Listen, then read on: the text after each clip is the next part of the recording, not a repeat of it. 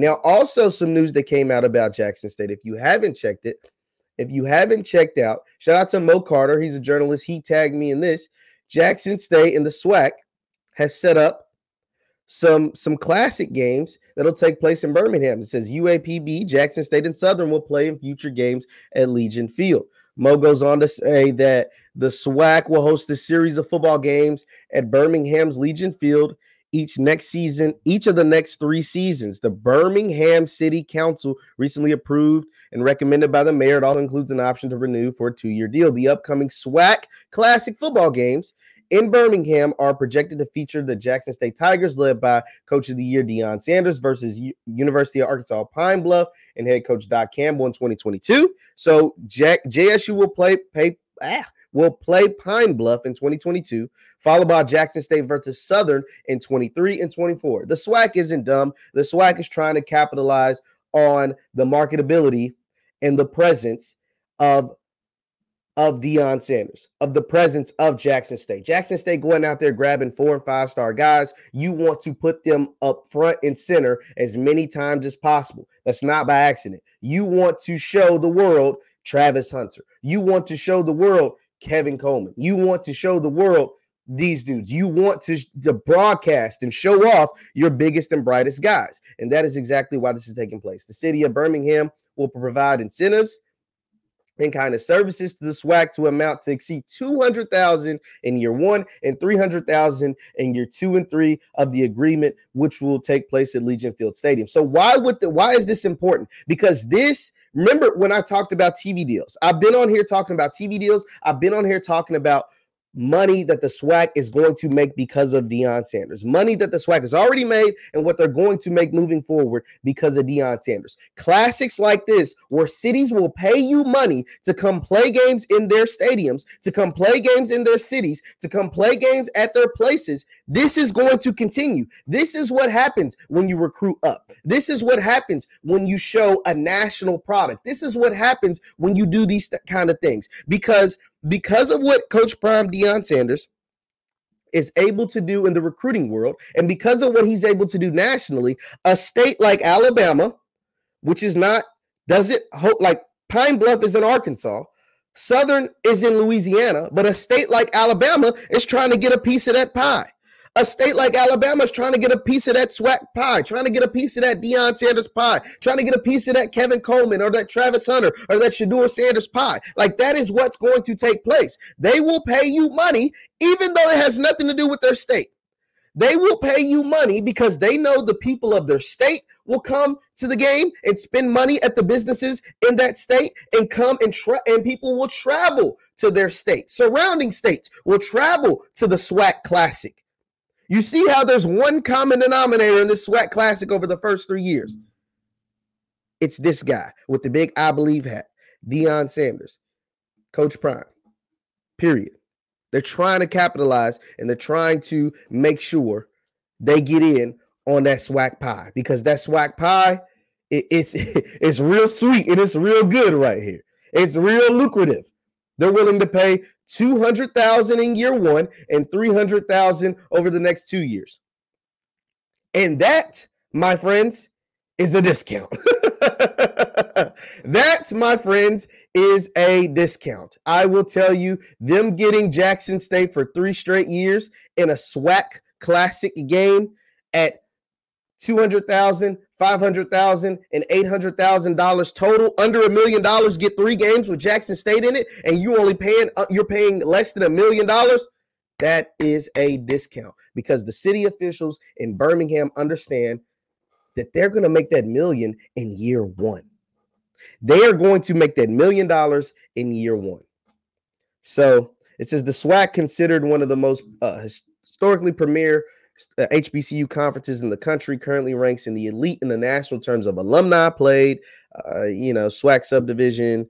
Yeah, so that's the article from Mo Carter. Let's see. Look. Oh, and this is key right here. This is, shout out to Mo for putting this in there.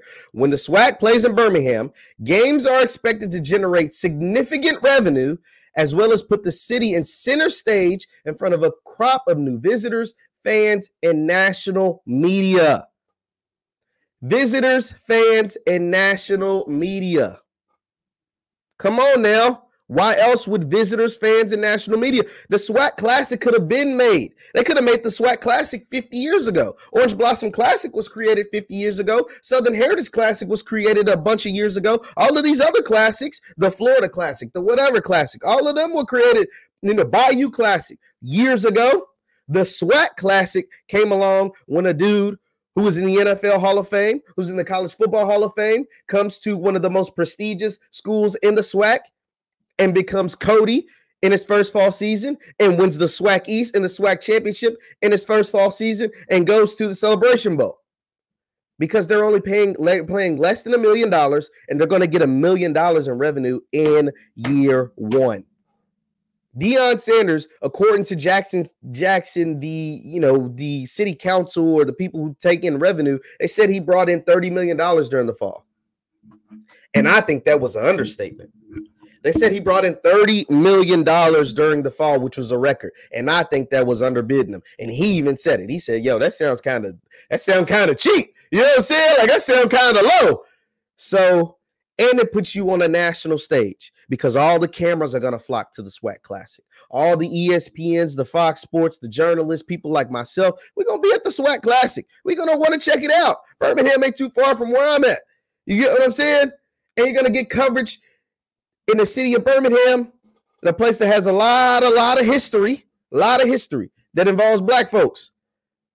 You know what I'm saying? That's great. It says the city is ready to open its doors to thousands of SWAC fans who will be coming over the next few years, Wooden said. We plan to roll out the red carpet and show why Birmingham is a special place. So the SWAC Classic is going on.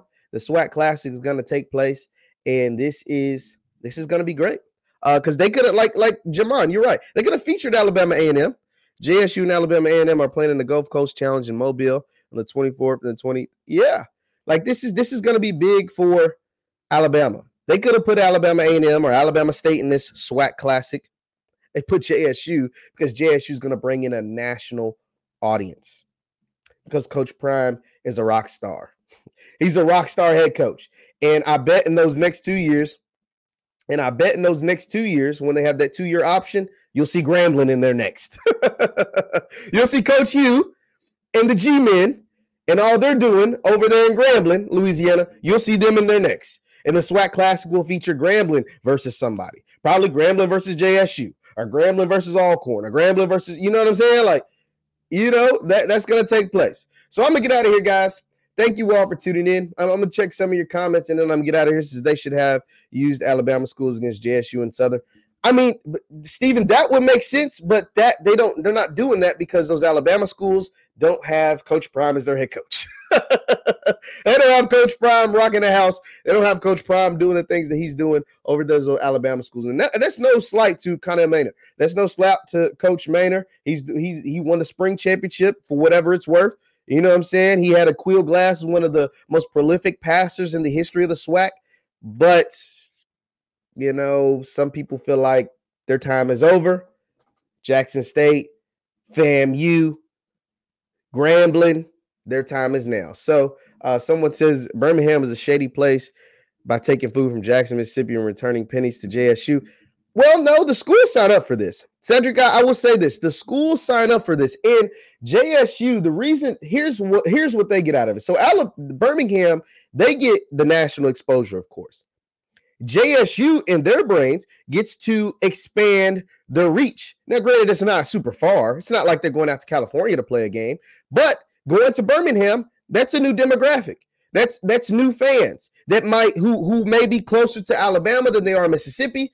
And they might travel from Texas over to Alabama, or might travel, make sure I'm getting my geography right, from Oklahoma, you know, because maybe it's a 6-hour drive and not an 8-hour drive, or a 4-hour drive and not an 8-hour drive, you know, to get to Birmingham as opposed to Jackson, Mississippi. So that is how JSU looks at it, and they get paid on top of it. They're talking about, $200,000 the first year, $300,000 the second year, $300,000 the third year. That doesn't sound like a lot into a school like the University of Alabama or the University of Mississippi or schools like that. That might not be a lot. But for Jackson State, that's a whole lot of money. For a Southern, that's a whole lot of money. For a Pine Bluff, that is a whole lot of money that they would not have gotten otherwise. So that's the trade-off. And once Jackson State continues to win SWAC championships or continues to bring in top recruiting class or continues to get these top dudes to come to their school, then they can negotiate bigger deals. Okay. You know what I'm saying? We sold out the SWAC Classic 3 years in a row. Alabama, Birmingham, you're up. Where's the check? You got to cut a bigger check. And if it ain't Alabama, Texas, come on. If you want the SWAC Classic, cut a big check. A city of Mississippi, if you want the Alabama or the SWAC Classic, cut a big check. You get what I'm saying? Like, that's how you negotiate. You give them something. You know, when you're selling a product, you do giveaways, you do something, you prove that the product is worth people buying it. You give them something, they get satisfied, and then they come and shop with you again. So JSU is hoping, you know what I'm saying, that they're throwing it out there for a relatively fair price, and then hoping that these states or these cities, Birmingham or whoever, comes and shops with them again, which they will, because those games are going to sell out. Come on. Are we surprised that these games aren't? Do we think, like, let me know in the chat. Let me know in the comments. Do you think these games aren't going to sell out? Do you think Coach Prime can't pull in max capacity at this stadium in Birmingham? I think he can. So that is why that's why you do it. That's why you do it. You continue to expand your product. You continue to grow your brand. You continue to get that national media attention that only, you know, doing things like pulling in a Travis Hunter can do, that only playing in games in different cities outside of Jackson can do, whether that's Miami for the Orange Blossom Classic, Memphis for the Southern Heritage Classic, now Birmingham for the SWAC Classic. You get what I'm saying? Like this is smart on JSU's part. Yeah, coach is bringing the attention to all the HBC. Exactly, because in these games, Pine Bluff was mentioned in that article.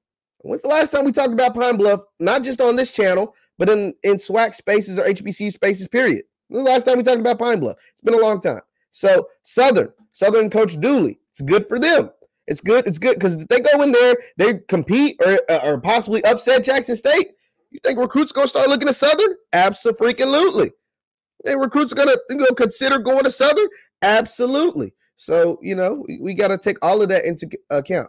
It says revenue numbers will climb when JSU and Alabama A&M Golf Classic. They see how much attendance. Yeah, no, absolutely, Juwan, you're right. All of this stuff, like, this is why it's big. This is why, whether you love or hate Jackson State, whether you love or hate what Coach Prime is doing, you got to respect it. You got to respect it because this SWAC Classic, they just made that up. They just made that up to get Deion in a different game in a different city. Let's just be honest. They just made up the SWAC Classic. They literally just created it. It was announced today. They just created it to get Coach Prime, Deion Sanders, and Jackson State in another game in another city outside of Jackson, Mississippi. They're pulling in.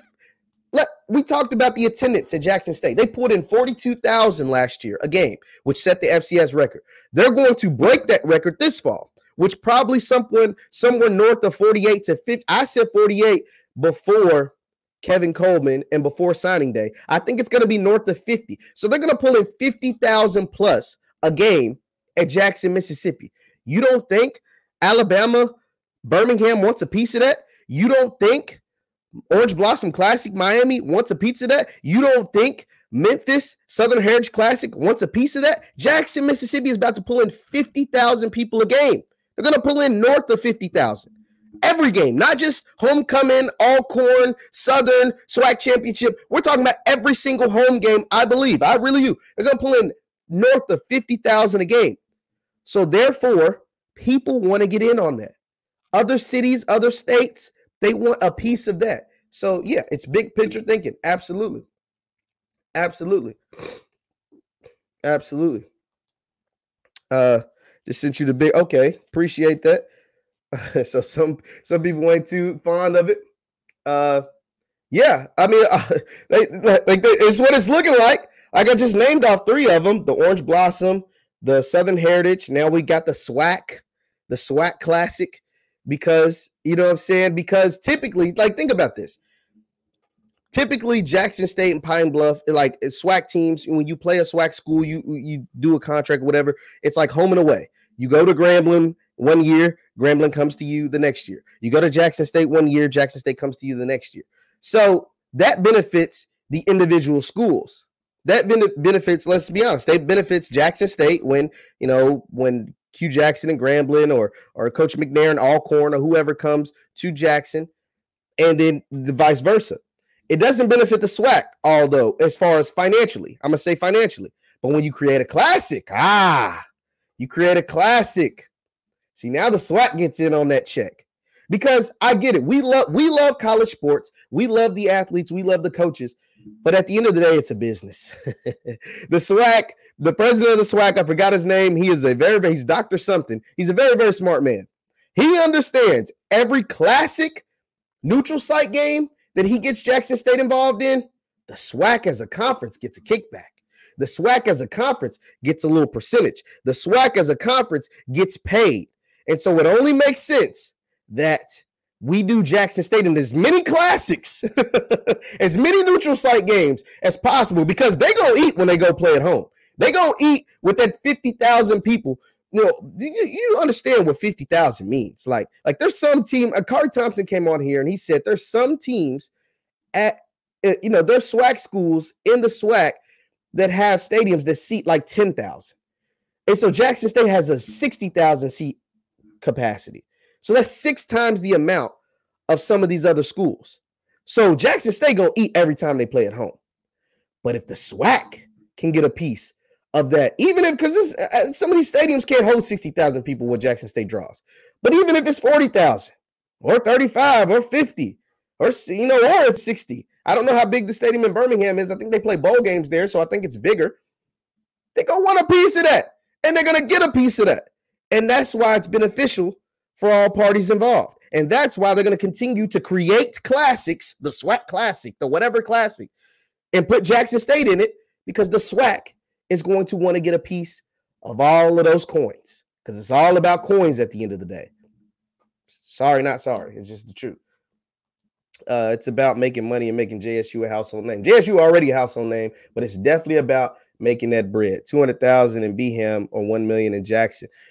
Well, you got to remember that Jackson State, like I said, continue, like Jansen said, is continue to make them a household name, continue to expand their brand. That's what they get out of it. They get to expand their brand because people are going to watch them play no matter what. But the SWAC is going to want a piece of that bread. Just point blank, period. Not sure why JSU would play Southern outside of Jackson. That makes 5 times as much. Like I said, it's all about the SWAC is getting cut in on this. This is not by accident. The SWAC trying to get a piece of that. Like the SWAC wants, I hope I explained that pretty well, why the SWAC would want Jackson State in as many classics as possible. It says Coach Prime is starting to take some of the power away from the 2 big Mississippi SEC schools you had. Yeah, he went viral for that too, by the way, Tony. That dude went viral. He checked out a JSU game and he had the time of his life and he went viral. So, yeah, it is a whole lot of revenue, right? It's a whole lot of revenue. It says don't forget about another 20,000 or so outside the stadium. Woo! I got to get down to the vet, man. I got to get down to the vet because you guys are telling me there's 20,000 people outside the game. Like, is that what you're saying, James? There's 20,000 people. So there's 60 in the game and another 20 outside the game. I got to see that from my own eyes. I have to see that because that sounds unreal. I've been to a lot of football games, a lot of college football games, like a lot of football games. I've never seen 60 inside, 20 outside. I've never seen that before in my life. I never have. I want to know how Birmingham, which is not a tourist destination, benefits both schools. It doesn't. Well, like I said, it benefits the SWAC. It Southern or Pine Bluff, Stephen, this is what I'm saying. The SWAC is constructing this. The SWAC. This is, you got to think, it's not Jackson State constructing this, not Southern or Pine Bluff. This is the SWAC because they understand the star power of Jackson State. They understand the star power of Deion Sanders. They understand the star power of Travis Hunter, Kevin Coleman, Aubrey Miller, Shedeur Sanders, Shiloh Sanders, etc., etc. They understand that star power. And they don't get money when Jackson State plays at home. They don't get money when Southern plays at home. But if you have a classic and you have festivities leading up to the classic and you have a press conference at the classic and you have a parade for the classic, that is revenue that the city of Birmingham gets. And there is a kickback, there's a keyword kickback, that the SWAC as a conference gets. And Coach Prime gets to go out there, him and his team get to go out there and connect with the community, get to connect with the city of Birmingham, get to, play some, feelers in the recruiting grounds of Alabama, who's got some ballers, by the way, some ballers in Alabama. They get to do all of that. That's their benefit. But because they know they're going to get money no matter where they go. They're going to get money no matter where they go. So that is where the SWAC as a conference benefits. And when the conference benefits, all the other schools benefit.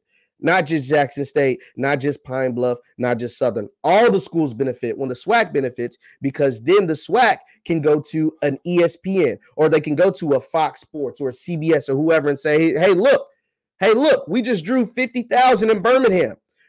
We're doing 50 a game, 55 a game or whatever in Jackson. We got Hugh Jackson, former NFL coach, that's doing this. We got Deion Sanders, coach of the year, that's doing this. He's getting this many impressions on social media. He's drawing 50, 55,000 a game at Jackson, Mississippi. And even when they travel outside of Jackson, they're doing 40 in Birmingham. They're doing 40 in Memphis, or 50 in Memphis, or another 40 in Miami. And that is how those TV deals, those numbers go up. So when you renegotiate with ESPN, they got to cut a bigger check. And when they cut a bigger check, the SWAC is able to distribute that money to all the different schools in the SWAC. And when all the different schools in the SWAC get paid, their facilities get better. The recruiting budgets go up. The better players come into the schools, and it benefits everyone. I hope I'm explaining that right. I hope you guys are understanding what I'm saying. That is why Jackson State and Coach Prime would agree to a 3-year deal in Birmingham at a SWAC Classic that they just made up. I hope, you know what I'm saying? I hope you guys are, can understand what I'm saying when I say that. So everything, yeah, like Ryder said, hotels, restaurants, shopping, recreation, all of that goes up when a superstar team comes into your city. All of that goes up. Jackson State, when this SWAC Classic takes place, they haven't released their schedule, but when the SWAC Classic takes place, it's not just Saturday. It's not just Saturday. They're going to have a week-long events. It's going to be events at least starting Thursday, but probably Wednesday. Wednesday, Thursday, Friday, and then the game on Saturday. All kinds of stuff will be happening that whole week in Birmingham. Parades, dinners, award ceremony, banquets, all kinds of stuff will be happening. After parties, you know what I'm saying? Restaurant happy hours, all kinds of stuff. This is why you do this. This is why the SWAC creates these classics and puts Jackson State in all of them. It only makes sense. And you got to think they were doing that before Jackson State was who they were. This is before Travis Hunter. This is before going 11-1. This is before the SWAC championship. They brought back the Orange Blossom Classic after 50 years. Now it helped if FAMU came into the conference, but they brought it back. They sold it out. And now it was probably the best game of the SWAC year because it determined the SWAC champion at the end of the day. FAMU ran through the rest of the SWAC, and because of that second game of the year last year, it cost them a chance at the Celebration Bowl. So it's going to be bigger and better this year in Miami than last year, because last year we were in a global pandemic, and the vid was still what it was. It's still around, but people are a little more lax. More people got their jabs, got their shots. You know what I'm saying? People are more cautious about what's taking place. So